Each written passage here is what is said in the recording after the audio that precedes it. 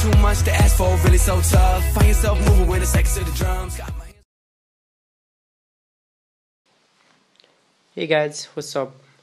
Guys, I'm back here to show you how to trust untrusted app.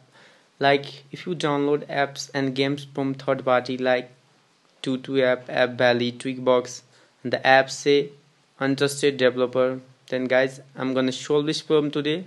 How to solve this problem is very easy. Let's see. Like I download two applications from Tutu app. You see in light it say untrusted internet project developers and Snapchat. You see this also say. The solution is very easy guys. Now first of all you have to go to your setting here, then scroll down and general setting, then you scroll down again, you see profile and device management. You have to click on this. Okay, here we go.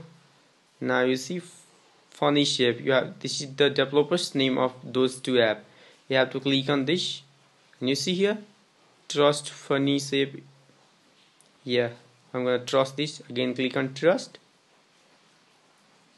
Okay, the apps are now verified.